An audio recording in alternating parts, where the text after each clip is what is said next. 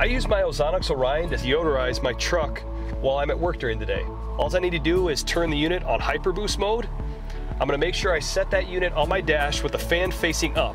We don't wanna block the air. I'm gonna let that unit run on Hyperboost mode for 1 hour. After that hour, I can shut the unit off, and then I can do one of two things. I can either roll all my windows down and let that ozone dissipate for 10 minutes, or if I need to leave my windows up, let that ozone dissipate for 30 minutes before you get back in the vehicle. After that, you're good to go.